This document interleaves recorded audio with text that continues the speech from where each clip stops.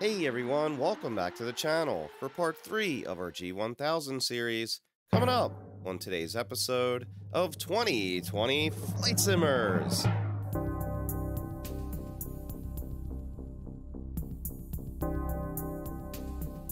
Welcome back. In today's episode, we will cover how to enter your flight plan into the G1000. We will not be going over how to create a flight plan. If you would like more information about that, I've done a video on how to create a flight plan with Little Nav Map. I will post that down below in the description. If you missed part 1 of this series, I go over who the series is geared towards, as well as the structure for how the series will play out. I will post a link down below in the description, or you could click up here to watch that video. Before we hop in the cockpit, I just have one disclaimer. I am not a pilot, so I will not be going over any procedures throughout the duration of this series. The aim of this series is to help you understand the G1000 and all of its functions. If you have any comments or questions along the way today, post them down below in the comments section and I'll get right back with you. And if the video helps you out, be sure to hit that subscribe, tick on that little bell, and smash that thumbs up button. It is greatly appreciated. Before we start this process, I thought I would just show you the flight plan that we're going to be entering in the G1000. For today's flight, we will be departing KNQX on our way to KMCO Orlando International. Alright, so the first thing that we need to do to start entering our flight plan is get to the flight plan menu. Now we have a couple different ways in which we can do that. We can either hit the flight plan button down here on the lower right, or we can use the outer FMS knob to scroll through the different menus at the bottom. Microsoft Flight Simulator has already taken the liberty of entering our departure airport, so we don't have to do that.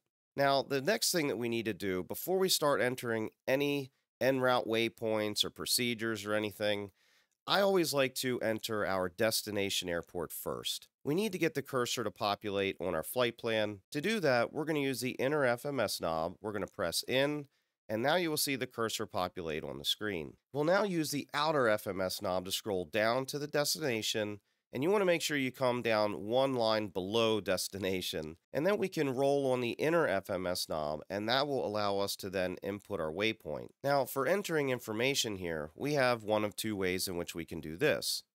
We can either use our FMS knobs at the bottom to enter our waypoint information, or we can use the keyboard icon at the very top. We'll go ahead and use that for today. Once you have your waypoint input, we can then hit the enter button on the lower right of the GPS. That will then confirm our destination airport. Now you will also get a pop-up asking you what runway you want to arrive on. Now if you're unsure of which runway, you can just select none, but for us, we know we're going to be entering on 17 left, so we'll just use the inner FMS wheel to scroll down to 17 left, and then we'll hit the enter button to confirm and enter one more time. So now that we have our destination and departure airports, what I like to do is enter my flight plan in order from here out. So the next thing I would do would be to enter our departure information from KNQX. To enter a departure, we need to go down and enter into the procedure menu. To do that, we will hit the procedure button on the lower right, and here we have a couple different options. We'll use our FMS knobs to scroll through these. You will go down and select departure. Once highlighted, we can hit the enter button, and that puts us in our departure menu. You will see the departure airport at the very top, so we can confirm that. And now it's asking us which departure we would like to use for today. We are going to be using the Tiger 4 departure, so we can just hit the enter button there. Next up, it's going to ask us which runway we want to depart on, and we're going to be using 04 for today's flight. So we will just confirm that by hitting enter again. Below this, you will see all the sequence of waypoints along this departure route. You will then want to scroll through all of this all the way down to the load button using the FMS knob, and then you want to confirm by hitting the enter button. At this point, we can now start entering our Enroute waypoints. We need to get the cursor brought back up so we can highlight the Enroute section. To do that, we'll press in on the inner FMS knob, and now we can scroll down to the Enroute section. Once we're here, we can use the inner FMS knob to roll on, and now we can enter our waypoint information. Again, I'll use the keyboard button at the top, and we'll type rigger. Oh, one other thing. I know some people may ask for the actual flight plan. I'll post a link for the flight plan down below in the description. And once you have this waypoint entered here, we're going to go down and hit enter to confirm.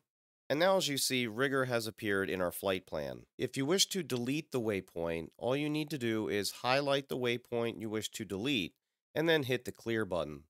You can also achieve the same thing by hitting the menu button as well and then deleting the waypoint. Now we're going to enter an airway from the rigor waypoint. To do this is going to be a little bit different from entering an Enroute waypoint, and that we're not going to be using the FMS knobs at the bottom. To enter an airway, we're going to hit the menu button over on the right hand side, and as you see here, we have several different options. At the very top, load airway is our prime option, and that's what we're going to use. Now, if for some reason your cursor was not highlighted over load airway, you can then use your FMS knobs at the bottom to scroll over the correct option. Once you have selected, we're going to hit the enter button, and now we're going to enter our airway into the rigor waypoint. To do that, we're going to use the inner FMS knob to start scrolling, and that'll bring up the various airways that we can choose. We're going to highlight the Victor 225, hit the enter button, and now it's going to ask us for an exit waypoint off of the Victor 225 airway. So again, we're going to use the scroll knob at the bottom to start scrolling through. Our exit waypoint for today is going to be RSW. We're going to highlight that with our cursor and then hit the enter button to confirm. Below this, you'll see the sequence of waypoints along this route. We're going to use the FMS knob to scroll through that down to the load button. Once you're here, we're going to hit the enter, and that will then load the entire airway into our flight plan. If we scroll down a little bit, you'll notice all the various waypoints that are going to be along this airway. Now, if you have a very long flight plan, this could make it very confusing to look at once you add multiple airways. So we have one little trick up our sleeve here. If we go up and highlight the airway, we can then hit the menu button, and now we have an option to collapse the airway. We can hit enter, and now the only waypoints that you see is your entry waypoint, the rigor waypoint, and the exit waypoint, the RSW. So now that we have this finished, the next thing that we need to enter is our arrival information. Again, to enter a procedure, we're going to hit the procedure button on the lower right, and then we're going to go down and select arrival. Once that's done, we can hit the enter button. We're going to use our FMS knob to scroll down to our arrival, which we're going to be using the Mini 5 for today. Hit the enter button to confirm, and now it's going to ask us for a transition. The transition waypoint for today is going to be the RSW waypoint, which is also the waypoint that we are exiting our airway. We can hit the enter button. Below here will give us the sequence of waypoints along this arrival. Scroll all the way down to the load, and then we're going to hit the enter button to confirm. Now we can take a look at our flight plan to make sure everything is entered properly. Now, one thing you'll notice here on the arrival is that we do not have any flight restrictions over here on the right hand side. Now that's only because this arrival in particular does not have any flight restriction altitudes. But if your arrival does, all of your flight restrictions will populate to the right, and they will also be in the cyan color. Okay, the next thing that we need to enter is our approach information. To do that, we're going to go over to the procedure button one more time, and then we're going to highlight select approach. Once there, hit the enter button, and now we can start entering all of our approach information for Orlando International. For today's approach, we will be using runway 17 left, and we can use the FMS knob to scroll through all the various approaches. But for today's flight, we're going to choose ILS 17 left, and then we can hit the enter button on the right hand side. Now it's going to ask us to pick a transition for the ILS approach. Now here's where this can confuse some people, so I want to explain what you should and maybe should not use when it comes to a transition. The first thing I want to show you is what is going to happen if we input a vectors transition into our flight plan. Now this will also apply to if you activate a vectors to final in the procedure menu. I'll show you that here in just a second. But for right now, let's highlight vectors. We're going to hit enter to confirm. Once that's done, it's going to now populate us in the minimum section for that runway. To turn the minimums on, we're going to use the FMS knobs at the bottom. As you'll notice here, we only have an option for baro minimum. What that means is the value that we're going to enter to the right is going to be an MSL number. So make sure your altimeter is set properly for landing. For this, I'm just going to enter any arbitrary number just for demonstration. Below this, we have our primary frequency for the ILS. One thing the G1000 will do is it will auto-populate this frequency in our Nav1 standby. Now, it's only going to do that once we hit the load button at the bottom, so let's go ahead and do that. Again, we're going to scroll through all the different sequence of waypoints, go down to load, we're going to hit the enter button, yes to the lawyer language, and if you take notice of the Nav1 standby, we now have our ILS1 frequency programmed. Now, once you enter your approach, the G1000 should automatically switch that to your active frequency. But if it doesn't, all you need to do is to hit the swap button, and it will now swap that frequency over. So now that we have entered this approach, let's go down and show you what it's going to look like on the G1000. Scrolling down to the approach section of our flight plan, one thing that you will notice here is the only waypoint that you see is the COCUS final approach fix waypoint. And we only have the flight restriction at that waypoint. Now, this can be pretty problematic, especially if you have multiple step downs along your approach. Now let's take a look at the approach chart, and if you look in the profile section here below, you will see 4 different waypoints before our final approach fix. Each of these waypoints has its own altitude restriction, so I hope you can see how using a vectors transition could be problematic for you because you will not have all of these altitude restrictions populate, nor will you have each of these waypoints populate on your screen. So now you might ask, well, what difference does it make if I have all of those waypoints populate or not? Let me show you scenario number 2, and then I will explain to you why it's important to have all of this populate on our screen. So let's go back to the procedure menu. We're going to go down to select approach. Now also in the procedure menu, this is where you can activate vectors to final. So if ATC says, all right, we're going to vector you in, and you go and click vectors to final, it will then show you all of the same information here without any of the flight restrictions. So just keep that in mind. Anyway, back to the procedure button, we're going to go down and select approach, hit enter, ILS 17, and now we're going to take a look at some of the other transitions that we have to choose from. Now again, this can be a little confusing, so let me just show you a very easy way to choose which one is going to be best for you. Before we can choose a proper transition, we need to take a look at our flight plan one more time. As you see here in green, we are going to be coming from the west into our approach. This information will be very important for choosing our transition to our approach. Now, if we take a look at the very first transition that we have available, the Banya initial approach fix, is actually going to be off to the east of the airport. So now that we know that we're going to be coming from the west, well, Banya doesn't seem like a great option for us to use. So let's scroll down one. If we scroll down one, that'll put us at the Bosch waypoint, and that seems like a more viable option for us to use.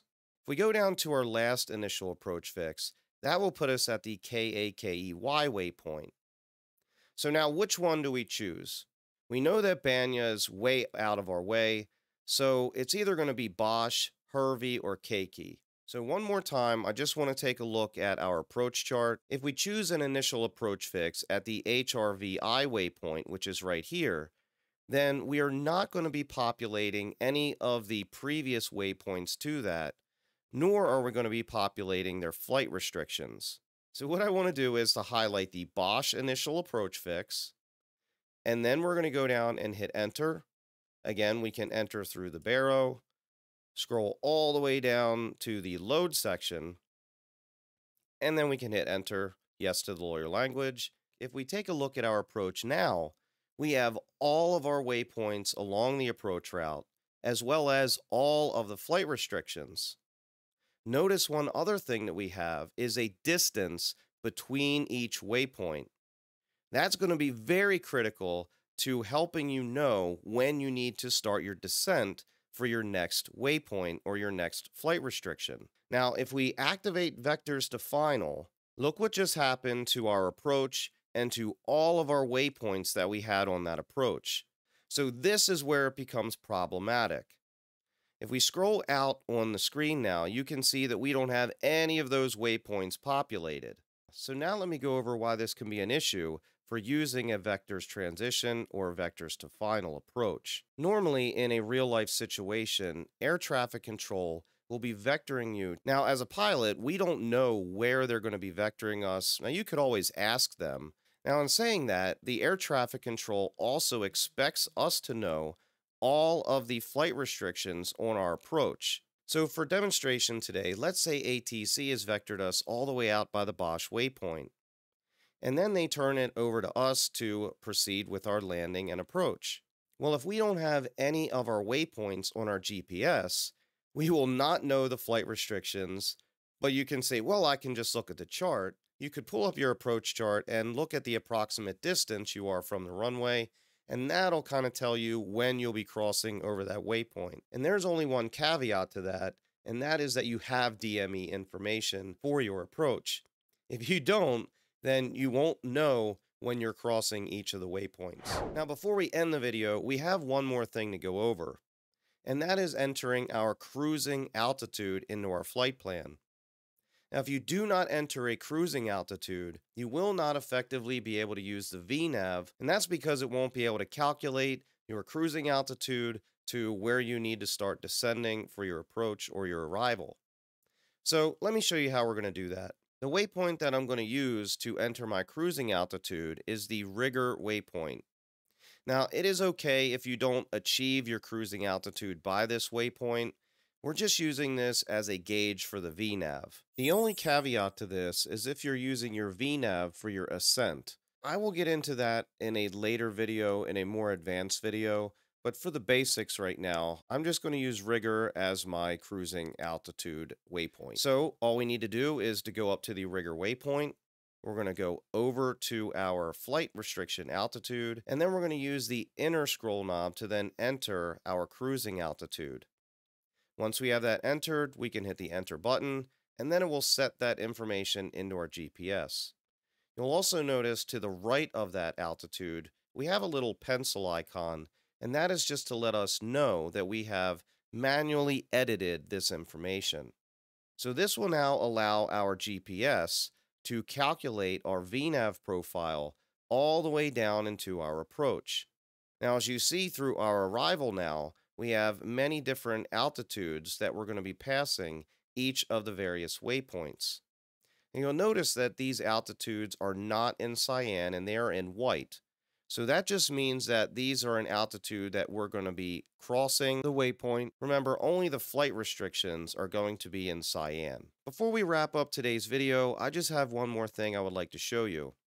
If we go over to the menu button over on the right-hand side and give that a left click, now that we have our flight plan completely entered into the G1000, we have several more options here that we can choose. At the very top, we can activate a particular leg of the waypoint. So to do that, you need to make sure that you have that particular leg highlighted that you would want to activate. And then you would just hit enter to activate that leg. We can put a hold at a certain waypoint. We will go over all these in a future video. I just want to show you what is available and what you can do. We can delete our flight plan. We can invert the flight plan. So let's say you go to a location and you want to fly the exact same flight plan in reverse. And at the very bottom, we have 3 more options that we can delete any procedure from our flight plan. All right, that's going to finish us up for today's video. If you have any comments or questions, post them down below in the comments and I'll get right back with you. If you enjoyed today's content and found it useful, make sure to hit that subscribe, tick on that little bell, and smash that thumbs up button. To all my flight simmer friends around the world, keep the blue side up, and we will see you on the next one. Thanks for watching, everybody. If you would like to see part 4 of the series, click up here if it's available.